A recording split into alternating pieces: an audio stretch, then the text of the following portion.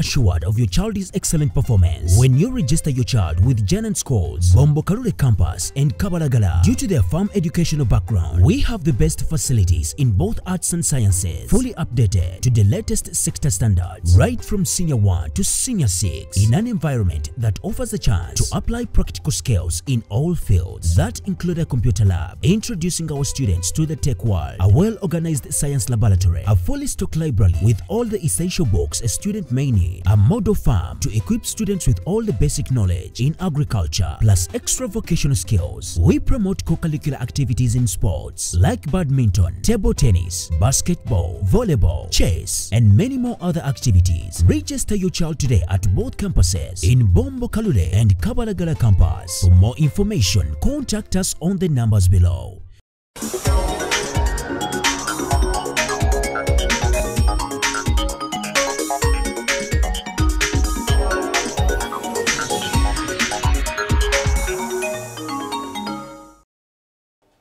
The Public Procurement and Disposal of Public Assets Authority, PPDA, has urged SMEs and those in the informal sector to formalize their businesses.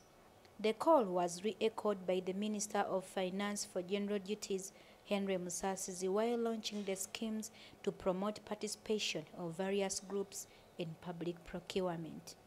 This will ensure that our local businesses have equitable access to government contracts and will encourage and boost domestic production of the much imported goods and services.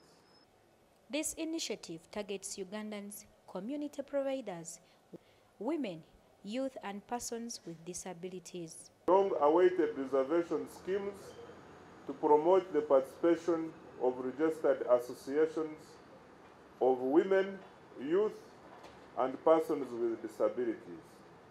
This guidelines aims at facilitating the participation of women, youth, and persons with disabilities in the public procurement processes.